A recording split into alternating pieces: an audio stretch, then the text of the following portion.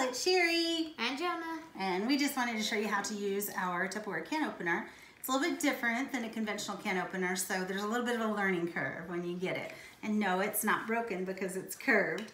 So you can see it has two different colors. To use it, first we open the legs, right? And Jonah, you want to put it on? We're going to put it right on the rim of the can. Right there. So you just set it on there. And then you're going to close the leg. Oop, do you get on tight? Nope, you can't pick it up. It's not on tight. There, see, he can pick it up and then just twist. Made for right or left-handed people. So easy peasy either way, right? Does it feel like it's cutting, Jonah?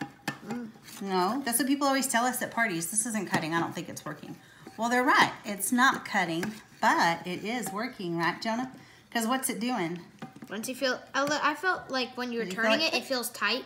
But when you feel the click and it feels lighter, it's done. Then open the legs and then see the little teeth right here? We're gonna line that right up on the edge of the can.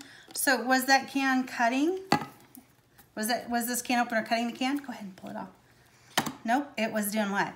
Separating the glue from the seal. It separated the seal from the can. Look at that. So it's not sharp. This isn't sharp.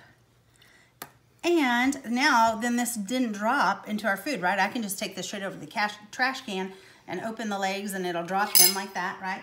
So it didn't fall in our food because, you know, these are stored in warehouses and critters run across them, right? Gross, because now that just dropped into our food.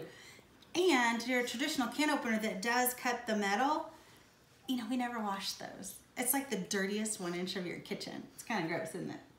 Not this one, because we didn't cut, did we? No sharp edges. Pretty awesome. So simple to use, but takes just a little bit of practice. Thanks, y'all.